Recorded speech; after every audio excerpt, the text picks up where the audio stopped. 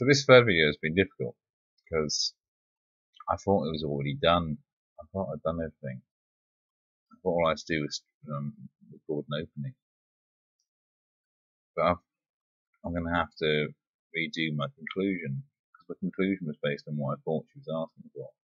Which was asking, what are you for? So I told her. So that's what my conclusion was. My conclusion was also very positive, because it was talking about communication. How communication be good. We do need lines of communication eventually. However, I've looked at it again. Her frustration with everyone is they didn't respond the way she wanted. They didn't respond to the question she thought she was asking. So it's an interesting thing when you look at both communicate. Well, it's not only what there's what they mean, what they say, what is heard, and then what is interpreted. I don't think she said what she meant, and then I don't think we heard what she said. I think she was actually asking, yeah, tell us about the bits of feminism you like. I think that's what it was. Stop talking about the bits of feminism you don't like. Stop talking about the bits of feminism you like. I think that's what she was saying. She said, what advocacy for women do you want to do? So I'm not sure if I'm going to use the conclusion I recorded this morning in response to that question, or if it was a bit angry. As you can imagine. When you suddenly twig that what you've been asked is, I want to know what you want to do for women.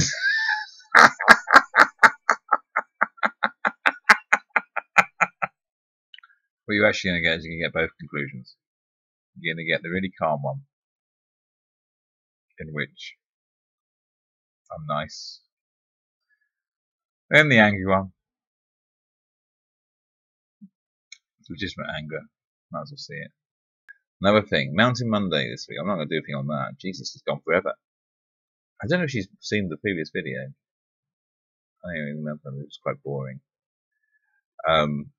What she did notice in Mountain Monday was she said, I'm not trying to convert anyone to feminism. And I thought, did she actually watch my video then? Because that's what my last video, the prologue to this, that's what it was kind of implying, was that she was trying to convert people to feminism. She says, I'm not trying to convert anyone to feminism, but you don't need to. As a religion, being a feminist is being part of the priest class. For the rest of us are lay feminists. We're still preached to by feminists, and we still believe what they preach. Well, unless you're red-pilled. Anyone not red-pilled believes what they preach. You don't really have to go to university or college to learn patriarchy theory. You don't have to do sociology to learn patriarchy theory. Do you know when we talk about patriarchy theory? We're talking about it when we're about 6 years old. It's in the history books. That's how history books are written. It was established we needed to get women in history recognised, women's contribution in history recognised. And this didn't mean picking out the women that were achievers, which of course there aren't very many on. Women's achievements tend to be invisible. And that's not me being feminist, that is just the nature of it, because the power of the domestic sphere does not make history in the way of the power of the political sphere does. So it's women that are exceptional, that are achievers in history, although there are a few. The way that women are being put in the history books is through every chapter in a history book for kids. They'll be saying how women suffered in that age and how women were treated badly in that age. So that's our first introduction. Our first introduction to patriarchy theory isn't as this is a feminist theory. This is historical fact. That's how we're first introduced to it. So we're all lay feminists because we live in a culture in which feminism is the prevailing religion. So she doesn't want to make everyone identify as feminists. It doesn't matter if you identify as a feminist or not. If you believe what the feminists preach, you don't have to be a feminist. I stopped being a feminist in 1993. 1993, I decided, It really makes no sense for a man to call himself a feminist. Some of my arguments for not calling myself a feminist actually came from the radical feminists. I said, look, I'm a man. I don't know what women want. So why have I got a right to be demanding things that women want when I don't know what women want? I don't think I have the authority to be a feminist. Secondly, I don't think I'll be taken as being sincere if I claim I'm a feminist. I think it'd be assumed that I'm just saying I'm a feminist to get my end away. And thirdly, I've got problems with my own to sort out. I think that was probably the sort of inceptive seed of being a sort of proto-MRA at that point, was saying I've got problems with my own to sort out. And actually, some of my proto-men's rights activism did probably happen in the 1990s, because I came up with the term white knight then. I'm not saying I personally came up with the term white knight and claimed that was me, that was. But I did. I was trying to inadvertently and accidentally. There is actually a white knight syndrome that is in psychology anyway. But just the general thing of you see somebody behaving a certain way and you attribute an archetype to it. And when I saw men that were defending women, whether they were right or wrong, I said, oh, white knights. This guy's a white knight. And I also discovered misandry. I discovered the word misandry. I postulated its existence because I felt it needed to be said that there were certain feminists that were misandrous. Certain feminists. You see where I was. I was in that situation where not all feminists. I was in that period of my life. There were certain feminists that definitely misandrous, and to distinguish them from the ones that weren't, I felt I needed an adjective. And I thought about it. I thought, well, misogynist comes from gyne, same as gynecology and all that. And I knew the Greek for man was andro, so I looked up in the dictionary and there it was, misandrist. And then, shortly after that, I saw an article in Cosmo. I had a girlfriend. You have a girlfriend, you read Cosmo, it's there, isn't it? You pick it up, have a flick through Cosmo. I was flicking through Cosmo, and there was an article by some woman who was saying, we have this word misogynist, but we don't have the equivalent for man. I don't have the equivalent for hating men. I thought, you only have to look up the dictionary. That took me about a quarter of an hour to sort out that problem, and you've actually written this whole article having not taken that effort to go, if there was such a word, it'd be this. Does that exist? Yes! That's all it would have taken. So much for research. How the hell did she get into journalism? And I pointed this out to my girlfriend at the time. I established the existence of the word misandry in the 90s, and I also started calling certain kinds of men white knights in the 90s. So I was kind of a proto-MRA, I guess. But I was still pro-feminist, in the sense that I thought that while men shouldn't be feminists, I was respectful of women that were and thought that women should be. Because my opinion has since changed. But during that time, I was still a lay feminist, because I still believed what they told me. I didn't think they were going to lie to me. I didn't imagine any of these statistics that were coming out were blatant lies. And because I still believed what they were saying, no matter whether I identified as a feminist or not, I was still a lay feminist. And I think she's right when she says, I don't want to convert these people to feminism. No, you don't. You just want them to be believers. You want them to be lay feminists. Anyway, let's hear what she has to say. She's going to start off by saying, that annoying woman in the office that always calls things sexist. Yeah, okay, stereotype the feminist, why don't you?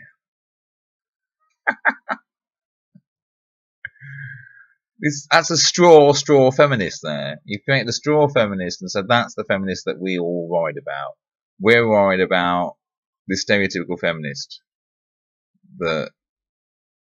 Anyway, let's hear the straw feminist and let's see move on from there.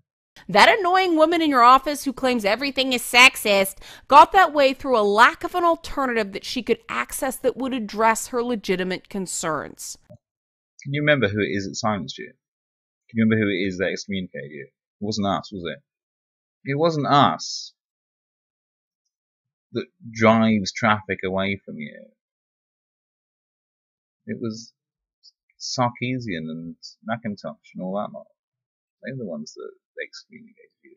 You're having out your audience. You're having out the audience that identifies anti-feminist. They're not the ones that make you literally the devil. Again, I'm saying this because I'm attempting to overcome my own immediately defensive reaction when confronted by a person who claims to be anti-feminist. This right here is an attempt to meet people with opposing views halfway. You know, that thing that anti-feminists claim feminists don't do. So I've seen Feedback Friday now. So when she's saying, you know that thing that anti-feminists say that feminists don't do? What, the thing you didn't do? That thing. You said you're going to meet us halfway. You said you're going to listen to our comments. Instead, you gave everyone a telling off and threatened them with kittens. I understand the aversion some have to feminism because I feel it whenever someone says they're an anti-feminist. Yeah, I get this. Because you hear anti-feminist and you think that maybe we want to take the votes away from women and we want women out of the workplace and back at home making sandwiches and all that. You think that's what anti-feminist means? And well, no. Well, that's not what I want anyway. I think that's what most NRAs want. No, it's patriarchy theory. That's what it comes down to. It comes down to patriarchy theory. It comes down to the theory that society is being devised by men. The men have all the power in society, and that we have devised society for our own benefit,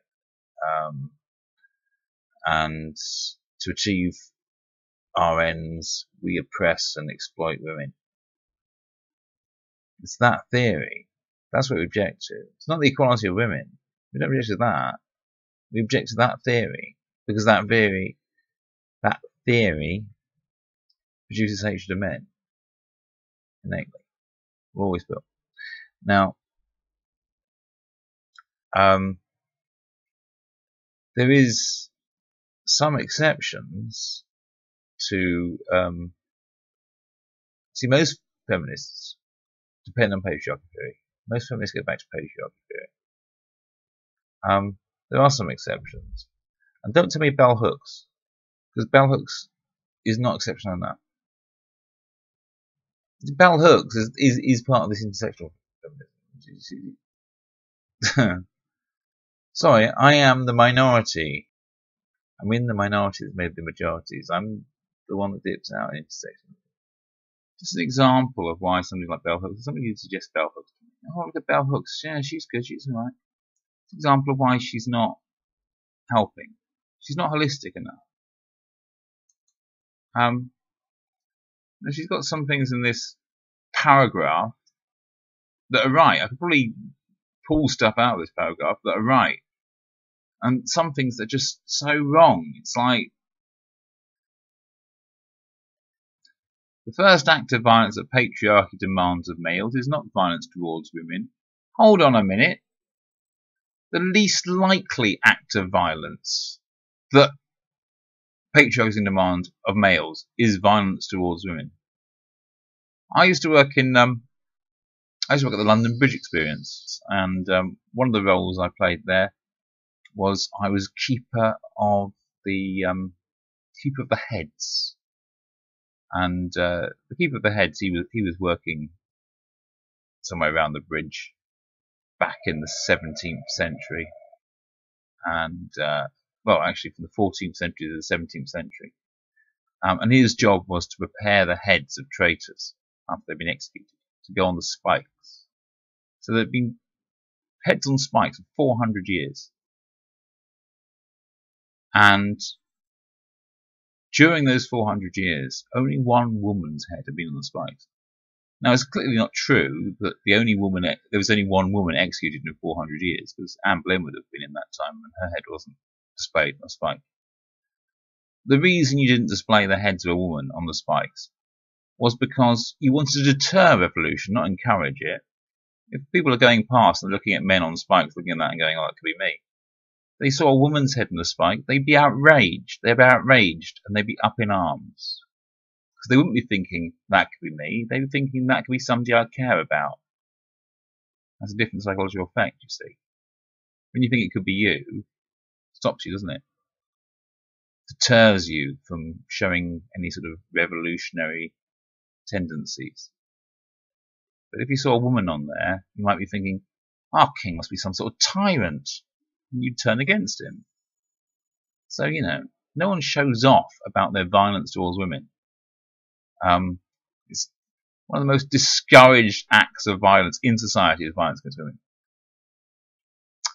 Instead, now this is the next bit, alright? Instead, patriarchy demands of all males that they engage in acts of psychic self-mutilation. They kill off the emotional parts of themselves. Well, suppress them, that's true. If an individual is not successful in emotionally crippling himself, he can count on patriarchal men, oh really, is it just men, to enact rituals of power that will assault his self-esteem. Really, is it just men? We know it's not just men. And you're looking at, your main audience, your target audience is gamers. So they're, nerds and geeks and the like. We know full well that our self-esteem was not assaulted purely by the ritual acts of power of other men. It wasn't just other men that ground down our self-esteem. The thing is, I'm not quoting Dawkins there. I'm not quoting one of the feminists that is considered to be one of the mad feminists. I'm quoting one that's considered to be a moderate. Bell Hooks is considered to be a moderate feminist. But that's her view of the world. Her view of the world is men that are violent, it's men that cruel, it's men who have all the power, and women are all good. I mean, that is... See how that reinforces traditional roles. This is benevolent sexism right there. Wonderful women syndrome and powerful man syndrome. I don't know what we call that. But that's kind of a benevolent sexism. It's a reverse benevolent sexism. Not that we need reverse, because sexism is sexism. But that's benevolent sexism towards men, isn't it? The idea that men are more powerful. And benevolent sexism towards women is saying that women are all good. They're two forms of benevolent sexism. And they do. It is. You talk about it flattering into role. Yeah, you're good. You must be the mother. Go on, you be the mother because you're all good. Yeah, but we also get that when you go into a room when you hear somebody say, "Ah, a nice strong man." You know that you got some shifting to do. Particularly if you're me and you're clearly not a nice strong man. You're just a man. You know it's to flatter you into doing some labour for them. Don't tell me about fellows. No, forget that. Cow and the Crow. Cow and the Crow's good. Okay, yeah. I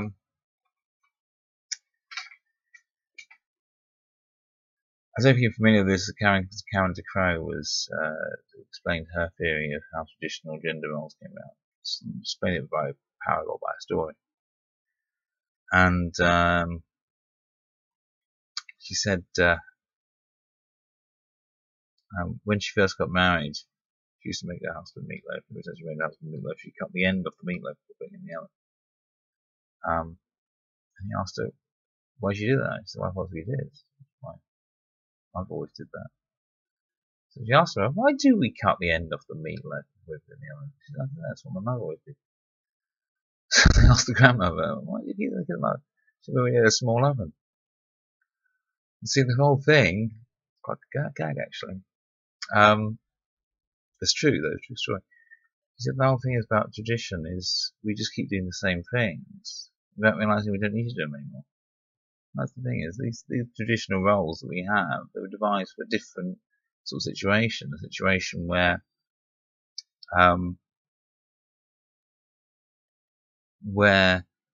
we needed to expand to survive, when we had,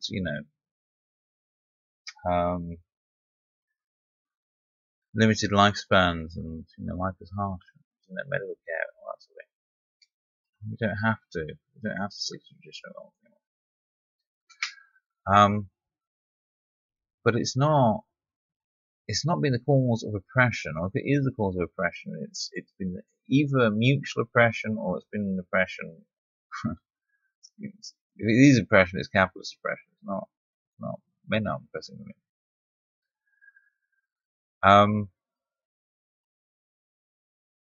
Yeah, it's not the equality. There's no objection to the equality.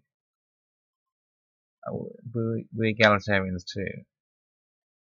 It's an objection to patriarchy theory. I'm attempting to see past the label and look at the substance of the complaints. In return, I challenge anti-feminists to stop fixating on what they oppose. Surely as a feminist you're opposed to something. Must be things you're opposed to. Don't you fixate on them in order to oppose them? How do you oppose something without fixating on it? And start focusing on issues that we can agree to work on together. If you really want to dismantle radical feminism, that's the best way to do it. I'm tired of hearing about the dork side. I'm tired of hearing about that instead of getting information on what these anti-feminists really want beyond hating on conveniently female targets. Conveniently female targets. No, I think quite frequently, a lot of us have agreed. Male feminists are the worst. Just in a video only a couple of weeks ago on Owen Jones. Owen Jones isn't conveniently female, is he? I'm not just attacking people that are conveniently female. Why is that convenient? Liana, how many white knights do you think they're going to be that are going to get outraged that I can speak to you like this way? I mean, I know you can handle it. I know you're an adult. We're both adults. We can do this. But they're going to be going, how could you say that to Liana? Poor Liana. You're not conveniently female. Liana, you're inconveniently female. I'm having to have a rant at you. People are going to go, what a terrible man he is, having a rant at Liana Kay. There's something convenient about your opponent being female. That is quite inconvenient, quite frankly, because if you are arguing with a female, you already look like the bad person. Alright, there you go. Rant. Progress is not defined by what you oppose. Progress is defined by where you want to go. Angry people exist in all movements, and they shouldn't be allowed to hijack feminism because it's simply a piece of the larger concept that all people are created equal in the eyes of a fair society. Whatever it ends up being called, work advocating for women and girls will continue. People have been trying to stop that work for over 100 years. Yeah, as long as you keep calling it work advocacy for women and girls, that's fine. Don't claim that it's for everyone and then make it all about women and girls. It's that Moss and Bailey approach I find objectionable. Patriarchy hurts men too, we're going to care about you, and then not. I genuinely think we should be doing it for ourselves. Men's rights should be something that men should be doing. We don't need feminist supervision on it. I do object to feminists who claim that they're all about equality and then they're not going to fight for men's rights. I prefer you to say, yeah, I'm an advocate for women and girls. And that's fine. So yeah, it's your job, that's your specialism. That's not my specialism. My specialism is men's rights. Right for men and boys. Where did that get us? Our current presidential candidates. Unless you really want women out of... Yeah, I didn't understand that either. But then I can't think of anything to say about it either. Just seemed like a mad tangent to go off on. ...of the workforce, the ballot box, and the media, then your best tactic is to promote concepts and people you mostly agree with, instead of just mocking the personalities you oppose. Just saying a viewpoint is stupid isn't enough, unless you can provide facts that contradict that viewpoint. It's like you don't even know what we do. We have loads of facts, Liana. We have loads of facts. We're always delivering facts. That's what upsets the feminists. That's what they feel is harassment. Because we keep delivering facts. Just, basic statistics, like the fact that, 1 in 3 domestic abuse victims are male. Which is actually one of the more conservative estimates. Some of them has it at 40%, some has it at 50%. One actually not particularly surprising statistic when you actually think about it is 75% of non-reciprocated violence is initiated by women. But then, of course, when you think about what non-reciprocated violence actually means, you mean violence in which the other partner hasn't retaliated. So you kind of think, oh yeah, that makes sense. Men would restrain themselves from retaliating, whereas a woman's got no cause to restrain herself from retaliating, has she? But yeah, we're always delivering facts. That's what we do. That is 99% of what we do. Or we used to. And we used to go through a lot of the comment threads on articles that were vaguely on men's rights issues. And then we'd argue with feminists in the comment thread and give them links to all the facts that we knew. And a lot of news sites put an end to that sort of thing. Because as far as they're concerned, the comment threads were filling up with men's rights activists and feminists all bickering. But yeah, we were using facts, and they were quite often using arguments like Moss and Bailey's and language policing and stuff to try and prevent us having a discussion. Anti-feminists in general don't do a good job outlining the harm a line like "kill all men" does. They don't point out that men are killing themselves in frighteningly large numbers, and that I don't know if you're conflating anti-feminists with men's rights activists. Of course, there's an overlap, there's an intersection between men's rights activists and anti-feminists. Men's rights activists definitely draw attention to the male suicide issue. Definitely do. Some of our big talking points.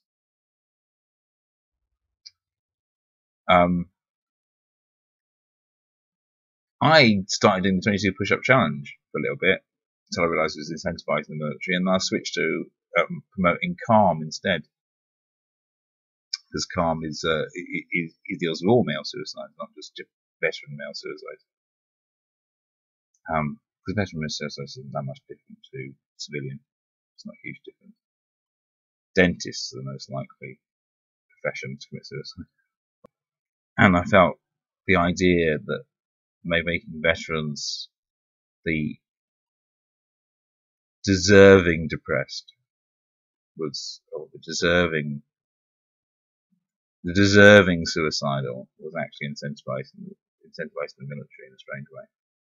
And in fact, we should be making sure that all men, regardless of their career choices, should have their suicide risks taken seriously. Particularly as one of the major causes of suicide is divorce. Divorce is more likely to cause suicide than a military career. And may even contribute to veteran suicides because, of course, this is complicated. It's very complicated, but anyway, I'm going to be reiterating things that I've said, but as the sound quality is a bit on this video, probably from that video, I'll be able to reiterate it because I probably won't be able to sit through it. The military incentivizes marriage in order to attract men in the military. So they recruit boys when they're quite young, and then they sign on for 4 years or whatever, and during those 4 years they make sure they get married, or at least they incentivize them getting married, because if you get married you get to move out of the barracks. Well, as soon as you're married, you need to have an income. So what appeared to be a glamorous job now becomes a class seller job, the job you need to do for economic necessity, economic necessity. And while you're in the military, which is a big strain on marriage, of course, you have long periods away from home, and even the training, I would say even the training in military training gives you mental health issues. There's a great strain on the marriage, and at the same time, the military encourage you to stay married because they like the family values in the military. So by the time you leave the military, the chance of divorce is really high. So in fact, some of the veteran suicides would be connected to divorce, because divorce is very likely as a result of being in the military. And the association between divorce and suicide is a much higher one. A divorced man is 9 times more likely to commit suicide than a divorced woman.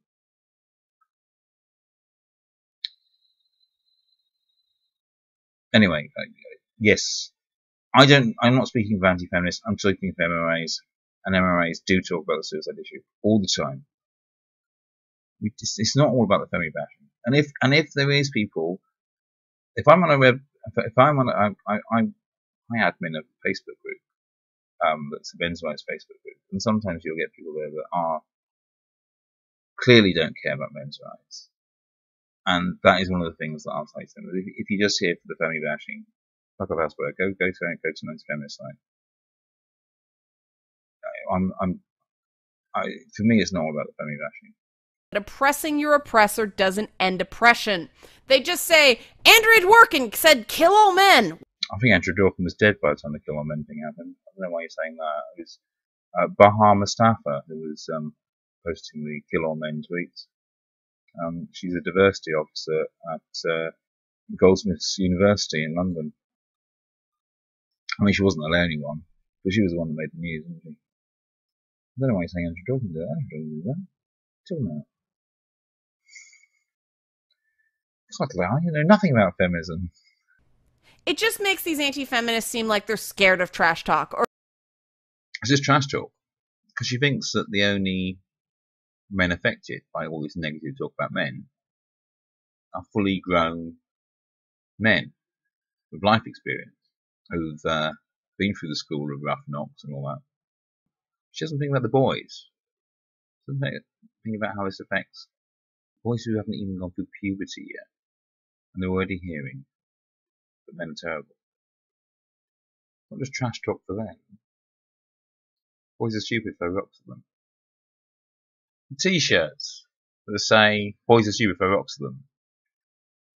They're displayed in the windows of shops. I've seen them in the windows of shops. I don't have to draw attention to them, do I? I don't think the people selling the T-shirts will be drawing attention to them. Saying, buy this. This T-shirt's really funny. It's really funny because it recommends violence towards boys and says they're stupid. That's really funny, isn't it? Yeah. Yeah, it's really funny. As long as you don't, you're not a boy and you already think you're stupid. And you already are a victim of violence. Or like, they can't really make a sound argument. But it also puts the world on notice that a great way to troll an anti-feminist is to just repeat the things they don't like, because it drives them crazy. I'm reminded, actually, when I was a teenager, this was sort of like the sort of thing I was told was, if you ignore them, they'll stop it. They don't stop it because you ignore them. It doesn't work to just ignore them and they'll stop it. They're not going to stop it because we ignore them. We've never escalated. I don't know what you're trying to say. You're trying to say that the behaviour of the radical feminists is our fault. That we make them behave that way. If you're one of those kind of feminists that uses rhetoric to shut down conversations, I might give you a taste of your medicine term and I say, isn't that victim blaming? I don't have any issue with opposition to sex-negative, regressive gender politics. I object to cheesy tactics and personal attacks no matter how right someone thinks they are. I can't work with someone with an inherently negative mindset, and I can't have a constructive dialogue with someone whose followers call me names related to lady parts in a chat, web forum, or private conversations. People like that don't want to talk. They want blood.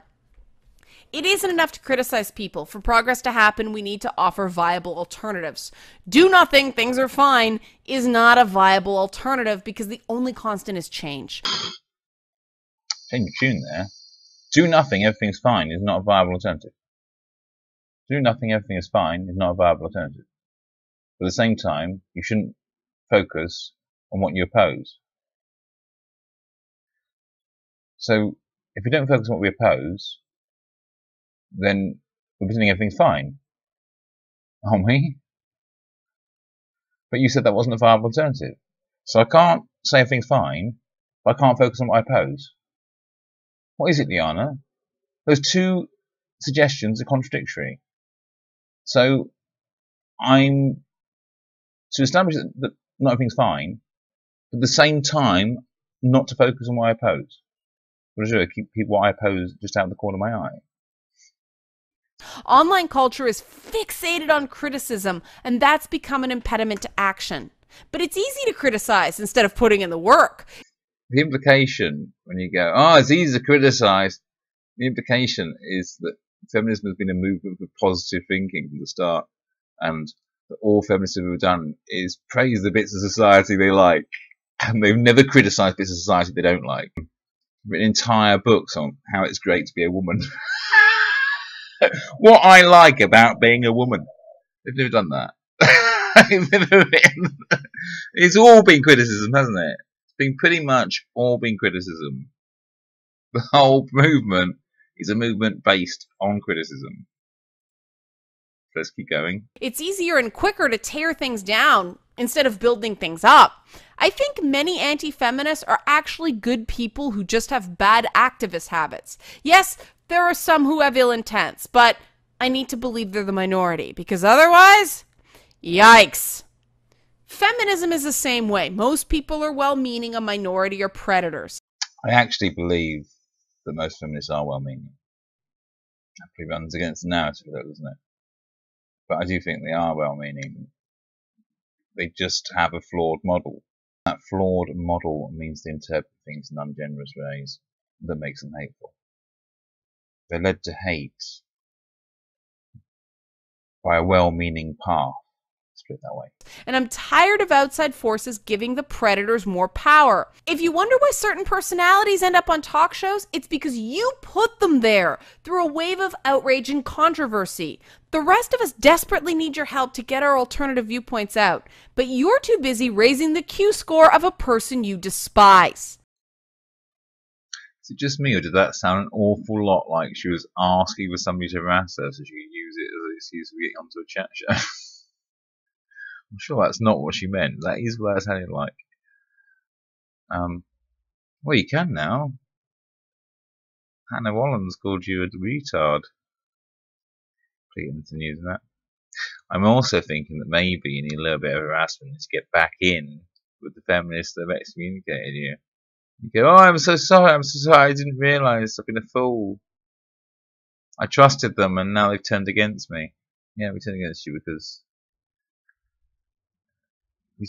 you pretended you wanted to understand us, and then you just mocked every attempt we made to respond to your request for insight. Yeah, I had to re-edit this bit. There's a much more jokey little bit I had in here before.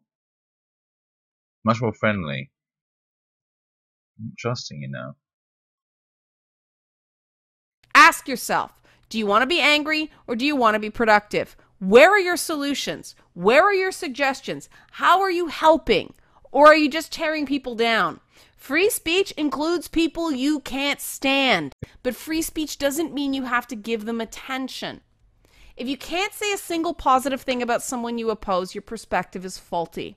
At the very least, these people you hate are very good at media relations and credit where credit is due. If you're Again, they're very good at media relations, very good at no platforming, very good at closing down lectures. They've echo-ghettoed us. That's what they've done. It's one of them echo chambering themselves. No, they've echo-ghettoed us. They have turned us into pariahs so that we don't get our message out.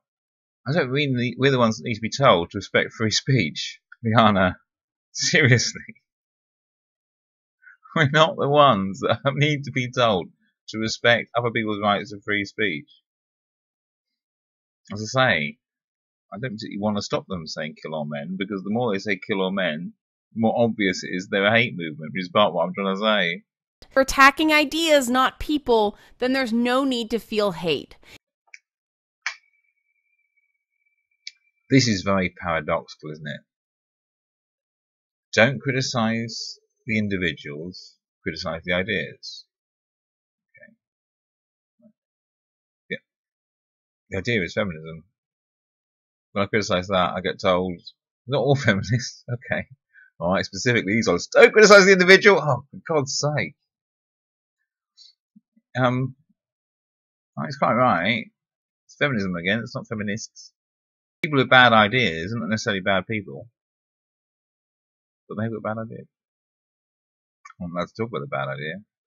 They always say, no. In order to be effective, you have to approach these problems through a place of inner strength. It's important to keep in mind that you probably don't personally know these people, so you can't like or dislike them as people. If you still feel that burning hatred, that says a lot more about you than it does about them. I say this as someone who's utterly despised by large portions of the internet, and I don't recognize the person they claim I am. I'm trying to work out why the Sarkeesians and Macintoshes and all that lot hate you. Because you stood up for the guys that they decided was going to be the villains in their story. You broke their narrative.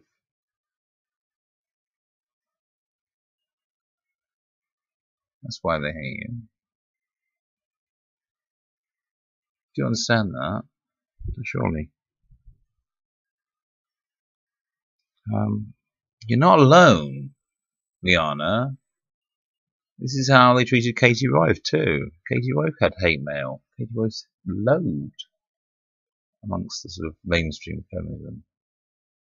Real Parley is loathed. Christine Half Summers is loathed.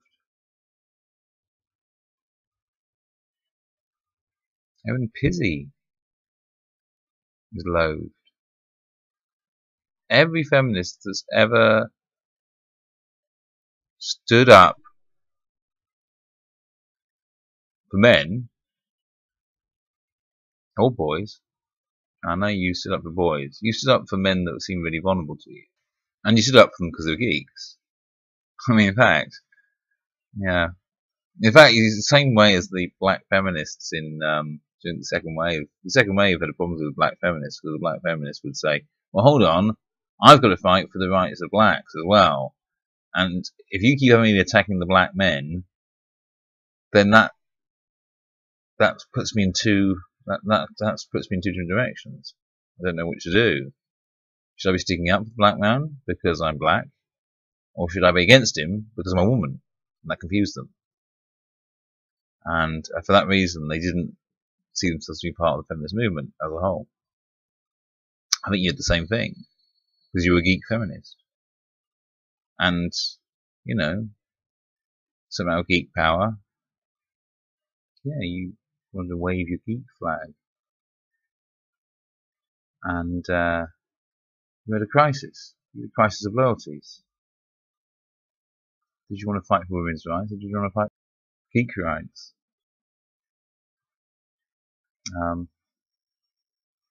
You realised they were attacking somebody that you saw as vulnerable.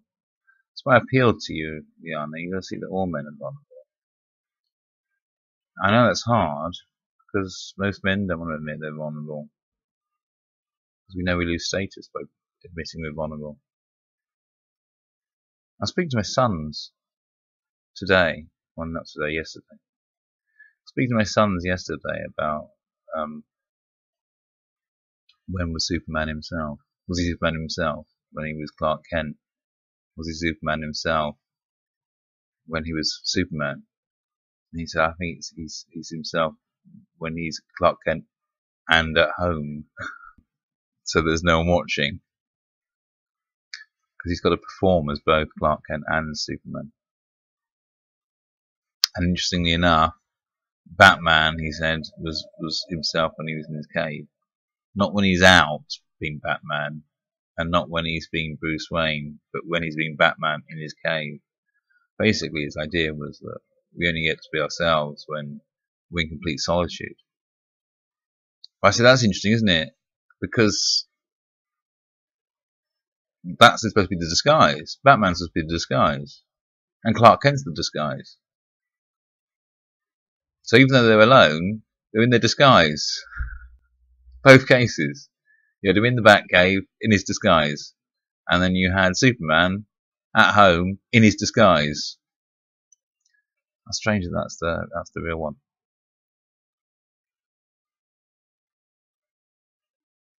Yeah, it's a big question about Superman and Clark Kent. Which one's the real one?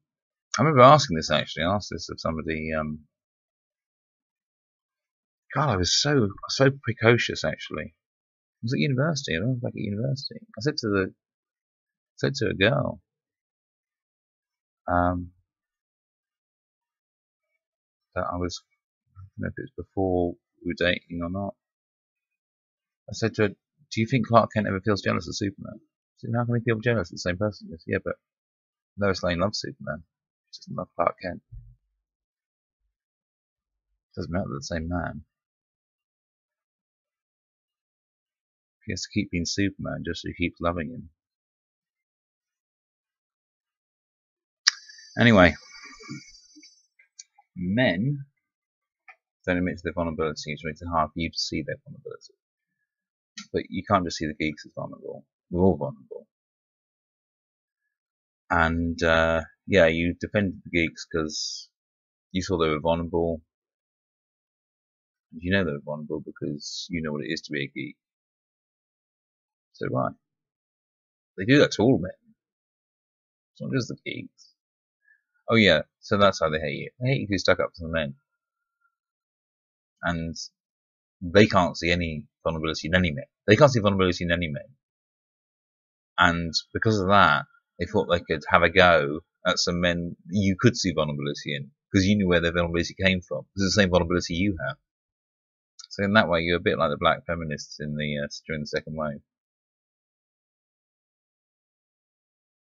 So what's the solution? Do we have a new form of intersectionalism where we have put nerds in there, so that's an intersection as well? And then we're just making another smaller minority that we can all have a go at. I think we just got to drop this whole model and start seeing every single person as a complex human being and stop trying to find villains and victims. I can only assume they're just mirroring a piece of themselves. So my challenge to anti-feminists who watch this channel and who follow me on various social media is to tell me, what are you for? What change do you want to bring to the world? Or are you just really angry? Well, actually, it took me pretty much all the video to try and work out what you were really asking for. And I was genuinely confused when you were talking about radical feminists. And I thought, this is supposed to be a rant against anti-feminists, and you seem to be ranting about what radical feminists do. And I was genuinely confused. And then I went out for a bit. I was going to the shops, and I was pondering what was going on. And actually, I think I hope I've answered your question. I mean, that final question. What am I for? Told you. I'm for compassion for men and boys. That's what I'm for. I'm for increased compassion for men and boys. And rights as well. But I think the rights will come about as a result of compassion. I think compassion is the thing to work on first. To do that, we need to stop seeing people as heroes and villains and victims and start seeing people as fully holistic human beings, which is what I talk about. Yeah, I'm opposed to patriarchy theory. I think it makes us see men as villains and makes us see women as victims, makes women see themselves as victims, and actually it also makes men see themselves as villains. And it sets men against each other because men see themselves as one-offs, as heroes amongst a bad lot of villains. So it turns men against each other, which means that men have less support as brothers. That's what I'm for, Liana. But it is kind of awkward because I'm a men's rights activist. I'm not just an anti-feminist. So your rant was really at anti-feminists. I was a bit offended when you referred to us as so-called men's rights activists. We are men's rights activists. I think we're more than just men's rights activists. But we certainly, some of what we do is about rights. don't think you can blame us for the attention given to radical feminists. I think you can blame the media. Whilst I'm against patriarchy theory, and I kind of think patriarchy theory is probably definitive of a feminist, if you can probably say to me that no, it's not true, that it is possible to be an advocate for women's rights, which it is, clearly it's possible to be an advocate for women's rights without believing in patriarchy theory,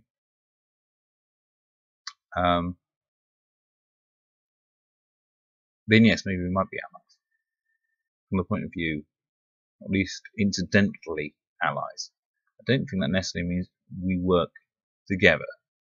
But I think it might mean we might have to work in opposition with each other to negotiate what both sides feel comfortable with. However, I think that dialogue is important. Feminists don't respect us. Feminists don't really understand us. They think they're trying to turn the clock back. Historically, it's feminists have been more inimical to men's rights than men's rights have been to feminists. Warren Fowler is in The Myth of Male Power and in the book preceding Why Men Are the Way They Are, and even Robert Bly, the mythopoetic movement, which is pretty much non-existent now. They were both non-antagonistic towards feminism, but feminism was antagonistic towards them. My experiences of trying to talk about men's issues was that if you tried to do it under feminist supervision, you couldn't, because there were certain things you couldn't talk about and certain things you couldn't question that I felt needed questioning. I also think that feminism quite often reinforces traditional gender roles, and it probably reinforces those traditional gender roles that women are uncomfortable about challenging. So the thing is, if you make it that society has been devised by men for the benefit of men, then that's the only conclusion you can have as to why can men feasibly have any kind of rights issues or disadvantages in society. They must be doing it to themselves. Well, that's not the case. We all contribute to society. We've all made a contribution to civilization. We've just made contributions in different spheres. Men perhaps in the political sphere and women in the domestic sphere, although even that is a generalization, because of course there have been female monarchs throughout history. I can't talk for all anti-feminists. I don't even really identify as an anti-feminist, although I don't know. But you might identify me as an anti-feminist. You might consider me to be an anti-feminist because I'm not a feminist. But it's like the difference between being an atheist. I would describe myself as an atheist. I wouldn't describe myself as an anti-Christian. But I don't agree with anything the Christians believe in. That doesn't mean that every deed that comes out of Christian belief needs to be a deed that I disagree with. So whilst I may not agree with your theoretical model, then it's quite possible that you might wind up doing the right things for the wrong reasons, as it were. So I'm not antagonistic towards individuals just because your belief system is different from mine. But your belief system is different from mine. Yeah, so I realised that the whole ranting about radical feminists was you demonstrating how to criticise feminists constructively. Don't worry, we've been doing that. We've been doing that for years. All the memes that just take the mick out of them is just for shits and giggles. We do deconstruct them intelligently as well, as I hope I've demonstrated. Now, I don't know who you've encountered that has just been triggered by the fact that you're a feminist, and that's what it is. I think I said this in one of your comments, Fred, on one of your things about, is it a microaggression or is it macro sensitivity? People say, oh, that triggered me. They're actually right, that is a triggering. not necessarily PTSD, but it's similar. It's the same effect. The thing is, it's you see something that you associate with a negative experience you've had in the past, and you think you're going to have that negative experience all over again because you've seen that thing, and it means you react irrationally to that thing that triggers you. So if we say, "Oh, I've been triggered," that shouldn't be an accusation. That should be an apology. You just go, "Oh, I'm sorry, I was triggered by that thing. But I've obviously misjudged the situation. I've misjudged that situation because I had a bad experience in my past in which something similar happened, and I've come to associate that thing with a bad thing being about to happen. My apologies. I've acted irrationally. I've acted unreasonably." And that sometimes happens. Sometimes somebody says they're a feminist, and we've had bad experiences with feminists. We've all had bad experiences with feminists. So naturally, we distrust anyone that says they're a feminist. I think that's probably the same way you feel about anti-feminists. Or people that are critical of feminism. Or people that say that they're not a feminist. So, I understand that. Yeah. If you say you're a feminist, some of us get triggered. Because we've all had bad experiences as feminists. But it is important that we have dialogue. And it's important that no one, no platforms the other. Safe spaces and echo chambers and censorship in general. It's eumemics. I'm going to invent the word eumemics. I'll stick it up. That's what I do and invent new words. I think like eumemics. Because we know what eugenics is, right? That's when you kind of like think that you can manipulate the gene pool by getting rid of certain genes. And I'm against eugenics. Because we could get rid of something and by underappreciating its value.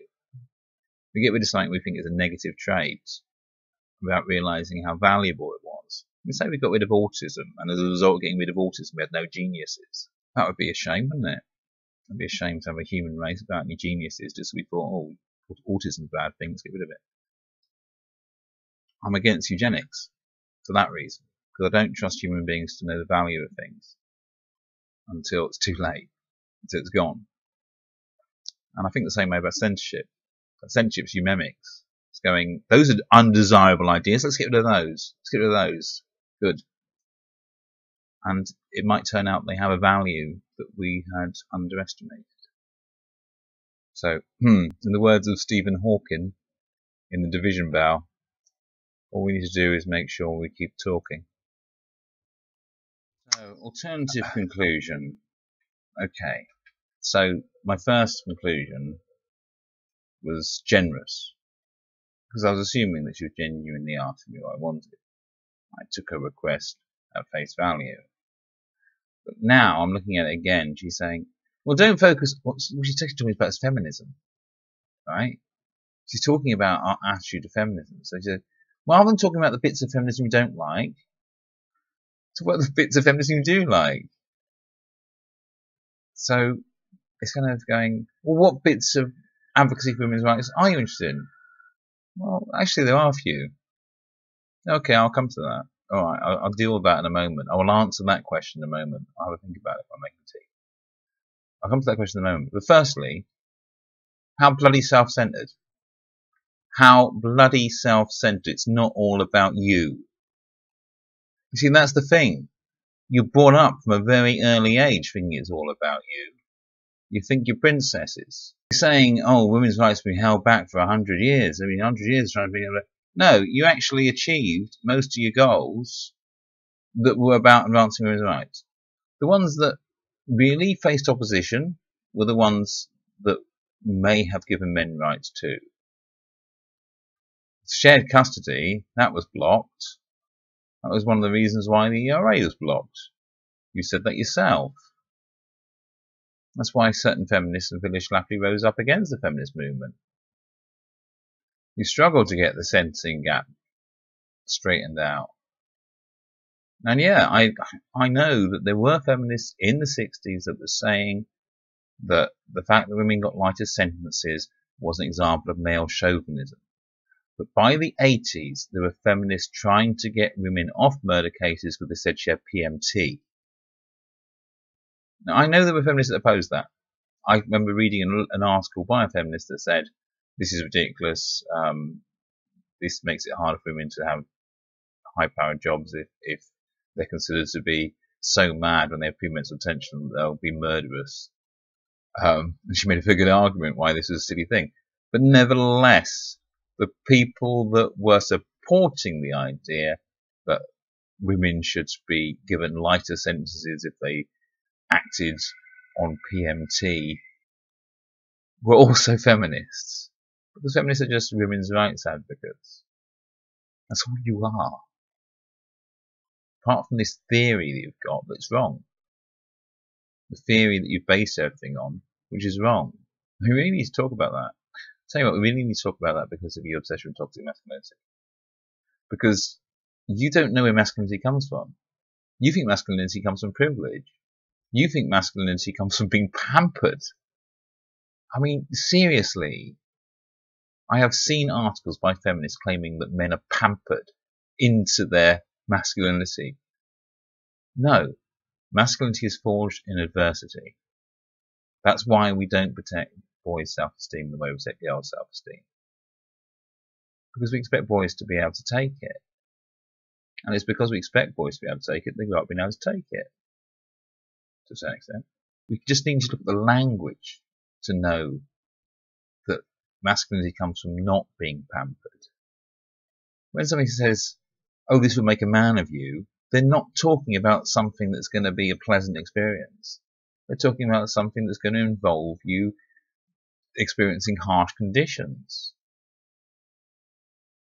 When somebody talks about, it makes me feel more like a woman, they're talking about a day at the spa. There's a verb, mollycoddle, which means to pamper.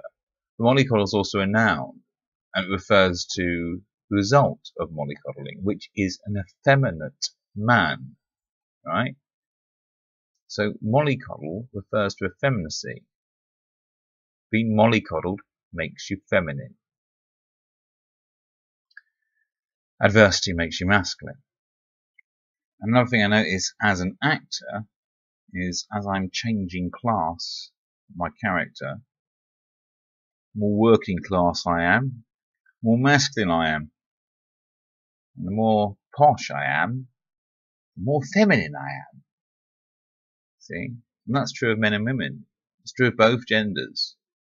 You notice working class girls working on the market can be a bit butcher than your upper class girls. So the idea that masculinity is associated with privilege and femininity is associated with being the underdog is actually the reverse of the case.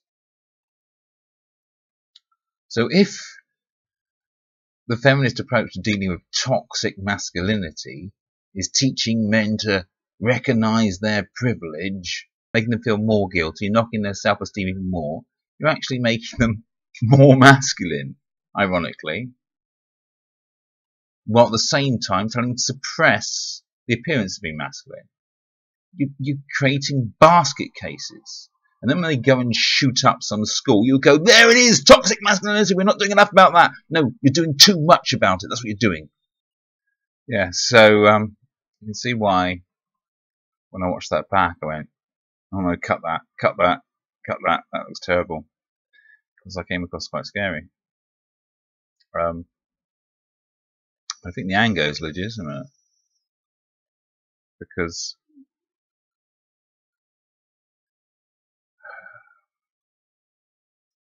it's a psychological model, sociological model, psychological model. Whatever. I'm not a psychologist. I'm not a sociologist. But using a sociological model that's wrong. Trying to fix society based on a sociological model that's wrong. So we're identifying the problems badly. And we're causing serious damage. And the serious damage we're causing, we're attributing to the society that we think we're changing. So we're creating the society that we think we're changing, and therefore making it worse. It's round and round and round in circles. It's a vicious circle. And the only way out of it is to have an alternative view expressed, and the alternative view has been silenced. It's quite legitimate to be angry, I think, under those circumstances. So just to defend myself, let's see what a man who does believe in patriarchy theory looks like. The fuck up! I mean it. If you identify as a men's rights activist, I am not wasting any time engaging with you. I am just going to have fun and get it out of my system and entertain my actual audience by pointing out what a bunch of pathetic fucking losers you are. Yeah, I feel better now. Yeah. Bloody angry white men. Alright, in terms of women's rights, I think girls need heroes too. And I'm very keen for girls to have hero characters too. I'm very much against princess culture. I prefer my daughter to have heroes like Ray and heroes like Toriel rather than heroes like rather than Disney princess heroes. I'd rather have my daughter have active heroes than passive heroines that expect to be rescued. I mean, I've said, actually, we shouldn't be seeing women as victims. I'm against women being seen as victims. That's something to do with women's rights. I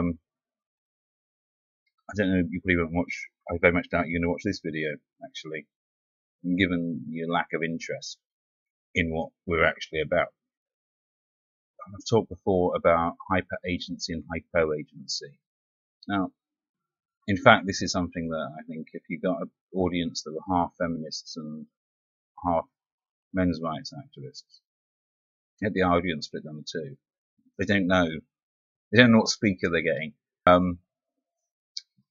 So they don't realise that, they only realise when they come in that the other half of the audience is all MRAs. And the MRAs don't realise until they come in, the other half of feminists. They're all going, what the bloody hell are they doing here? What the bloody hell are they doing here? I open up by saying, in our society, we assume that women don't have agency. The whole audience applauds. The whole audience applauds, and then suddenly they go, hey, what? Why are they applauding? You don't know. Because you don't realise this is common ground. We both agree on this.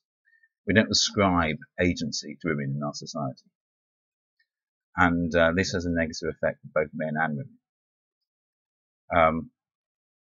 It has a negative effect for women like Mary Shelley, for example, who really is the founder of science fiction. She's the first science fiction writer. I mean, she predates H.G. Wells and Jules Verne. And she was asked, did your husband help you with that? Now that's obviously a downside for women of the fact that they're not ascribed agency. But then, of course, it's because we don't ascribe women agency that we think this whole society has been designed by men, which is a myth that the feminists perpetuate. The whole society was designed by men for the benefit of men. Well, no, it wasn't, because we were all brought up by our mothers. We learned culture from our mothers. You can't really say that the entirety of the civilization has been created by men. So that's, again, a failure to ascribe agency to women. But actually feminism supports. And the reason that the men's rights activists are going to be saying, yeah, that's true, we don't ascribe agency to women, is because that's why when they're victims of domestic violence, it's assumed that somehow he made her do it. He must have provoked her. She hasn't got agency. Now, when you look at hyper-agency, I'm only talking about melodrama.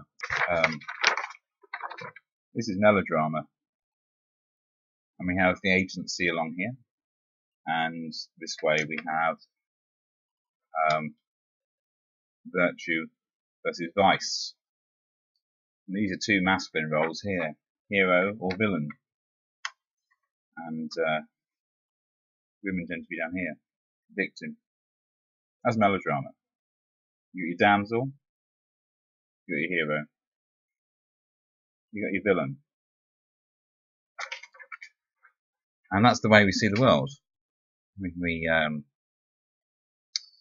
very Victorian, really. Very Victorian way of looking at men and women. But it's a Victorian way of looking at men and women that we've inherited. What I've been advocating, not that you care, what I've been advocating is we move away from all that. Just as that was a theatrical form that was kind of came to prominence in the 19th century, there is an earlier form, which is tragedy. And the thing about the tragic hero, you see, is he's got, or she, he or she, has all three. Combination of all three. Rather than having hyper-agency or hypo-agency, the tragic hero has meso-agency. Right in the middle. See? I mean, they have some influence over their fate, but they're also subject to forces out of their control. So, whilst they can have flaws that causes error of judgments, that means that they can suffer more than they deserve, they have an effect on their own fate. They can take responsibility for their part in whatever caused them to suffer. And from that they can gain wisdom.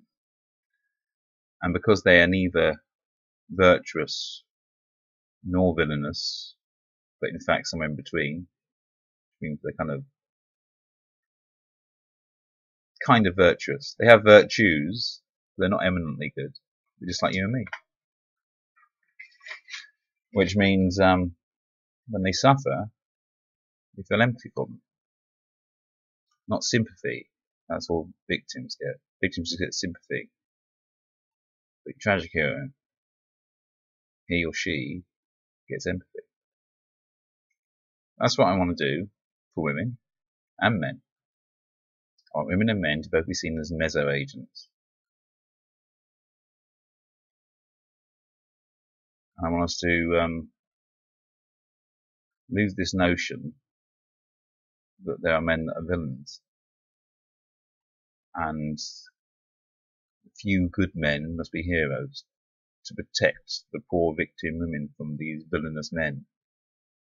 And lose that way of looking at the world and get everyone seen holistically as human beings. So, I mean, that's my views. I wouldn't even say that's my views as a men's rights activist, really. That's just my take on it. But as you can see, men's rights activism may have incidental advantages for women. Gloria Steinem was always saying that feminism may have incidental advantages for men, and in some ways she was right. I have a much closer relationship with my children than my father had with me. Much better relationship. And maybe that was in part due to feminism. But it doesn't change the fact that feminism is based on a flawed model of society.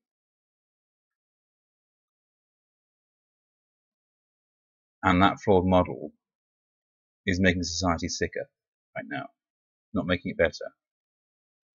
It may have made it better once. It's a bit like going to a Freudian therapist. And we know Freud's a crackpot. Freud was a nut, really. And whenever he found something that contradicted his system, he just kind of twiddled it a bit. And then he never, so until his system was completely irrefutable.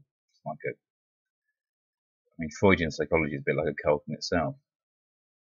But you go to a Freudian therapist, and the very fact you're talking about your problems is helping alleviate some of your symptoms, and saying you think you're doing well. Eventually, he's just making you madder, because he's saying crazy things to you, like, you're in love with your mother, aren't you? And you go, no. And he says, oh, that's because you're suppressing it.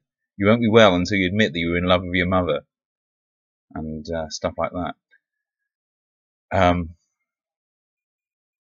if you're trying to heal society using a wrong model to do so, you wind up making society sicker. I think that's where feminism is now.